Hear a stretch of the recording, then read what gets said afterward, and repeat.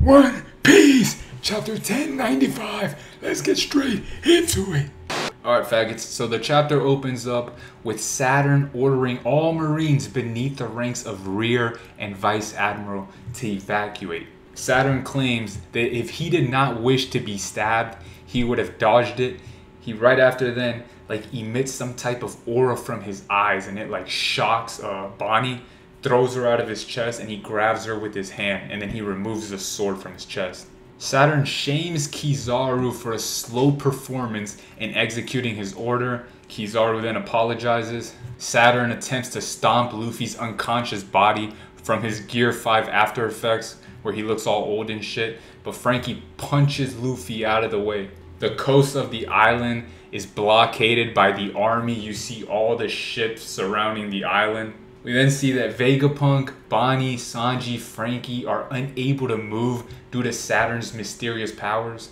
Saturn tells Bonnie that Kuma is a descendant of the people who committed a grave sin against the world, a survivor of the now extinct Buccaneer race. We go to a flashback where we see Bonnie reminiscing on Kuma telling her about his inspiration for Nika and that he wanted to be a hero who liberates people just like Nika. Saturn raises Bonnie in the air and tells the troops to shoot her in the head.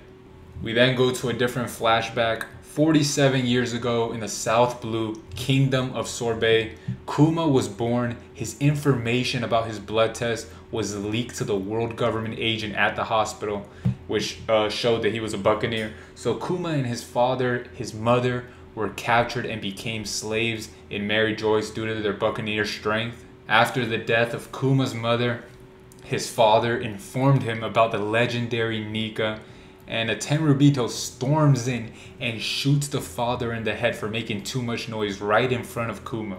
We now go 38 years back, so at this point Kuma should be 9 years old as a slave, and the world government annexed God Valley as it has an abundance of natural resources, and so it can be used for the traditional human hunt that they do every 3 years.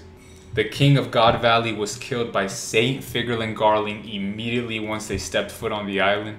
Kuma attempted to escape the island but failed, and news spread all throughout, and two other slaves, Ivankov and Guinea, appear, and Ivankov asks Kuma if he wants to live. And that's where the chapter ends. I suppose the next chapter we're going to get a continuation of this flashback, because we got to know how Ivankov, Kuma, Guinea, they end up escaping and joining the revolutionary army. All right.